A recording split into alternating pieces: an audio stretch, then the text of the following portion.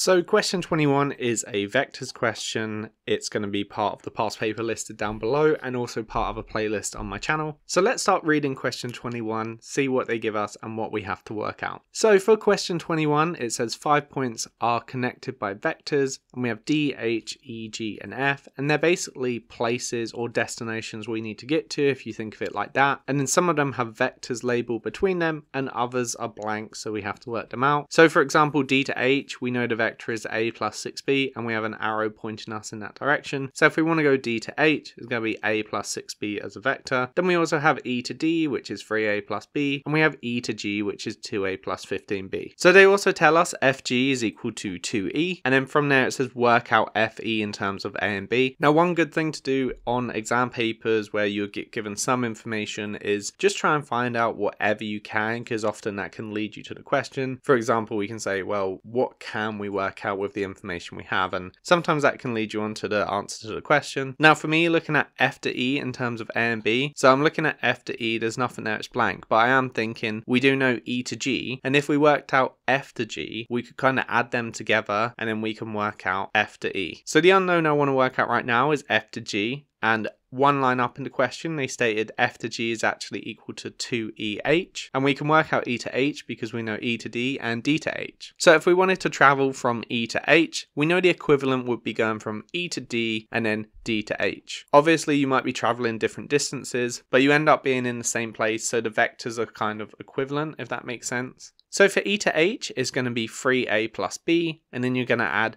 a plus 6b because you're adding E to D and D to H. So E to H is going to be 3a plus b plus a plus 6b, and that's going to be equal to 4a plus 7b. Now we know, as stated below, FG is actually equal to 2EH, and we know what EH is now, so we can do 2 times EH, and that's going to be 2 times 4a plus 7b, and that's going to be equal to 8a plus 14b. And now we know F to G, we can also work out F to E because we're given G to E. So F to E is just going to be FG plus G to E or minus E to G, because we know what E to G is, so G to E will be the opposite. So we know it's currently 2a plus 15b, so if we just minus that, we go the opposite way. So we have F to E equal to FG plus GE, which is going to be equal to 8a plus 14b because we worked that out before, and then we're going to be subtracting 2a plus 15b. Then when we work that all out, it's going to be FE is equal to 8a plus 14b minus 2a minus 15b, and then simplifying further, we have FE is equal to 6a minus b. So hopefully that was clear, hopefully that made sense. Leave any comments or questions down below if it didn't. And again, remember, you're just basically taking points you need to get to and then vectors which help you travel between them, and then find a combination of them both to get to a point. Thanks again for watching the video, best of luck with your maths, and hope it helped.